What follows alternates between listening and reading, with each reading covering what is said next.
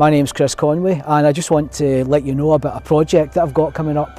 We have a new paranormal show which is going to be on YouTube, and we've chose YouTube because it means all you guys can get it for free.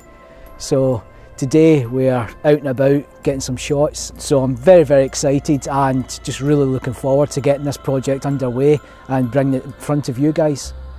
I just feel that now is the time for us to be able to bring something that the paranormal world doesn't have, because I think there's a lot of paranormal shows out there, but I just feel that they all tend to be the same as each other, and I just feel that what we're bringing is, it's a paranormal show, but there's a lot of difference to it. There's a lot of slight differences that I think will really make this a show to be proud of.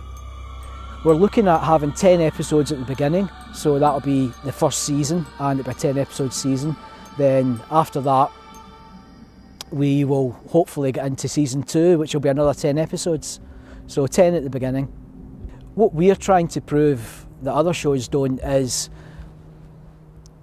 the way that our show is going to be set up. We're not going to have to be reliant on something to go bang in the middle of the night.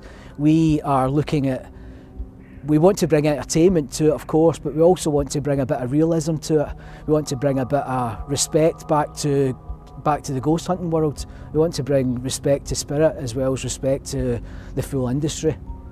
The people that we've got involved for the show, we've got Hazel Ford from Haunted Happenings. We've got Ben Redhead from Ben Niall Productions, and Ben also is in a show called Ghost Quest. We have Simon Entwistle, who is a fantastic storyteller. We have Andy Hopkins, who is another medium, and we have Tom Powell, who has his own YouTube show along with his partner, so who's a fantastic presence in front of camera. So that's the gang.